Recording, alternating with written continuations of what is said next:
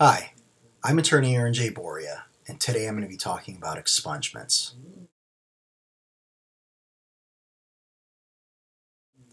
An expungement has the effect of setting aside a conviction.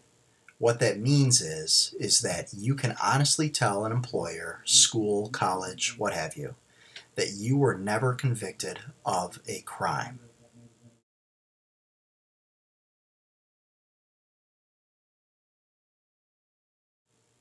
In order to be eligible for an expungement in Michigan, 5 years must have passed since the criminal conviction. You cannot have any pending criminal cases at the time that you seek the expungement, and the crime that you are trying to expunge can be the only offense on your record, with the exception that if you had two 90-day misdemeanors prior to your 21st birthday, you can still seek an expungement.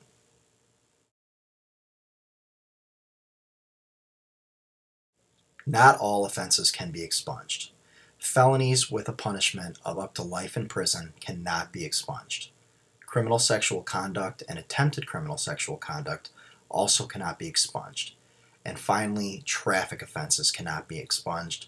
So unfortunately, that means that drinking and driving charges are not expungible in the state of Michigan.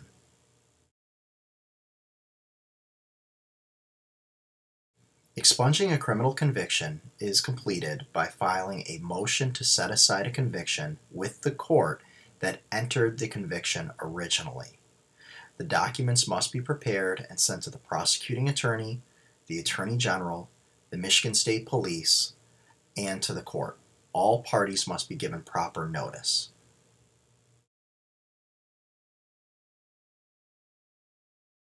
Hopefully this video has helped you. If you have any other questions about an expungement in Michigan or any general criminal law questions, please call our office at 734-453-7806.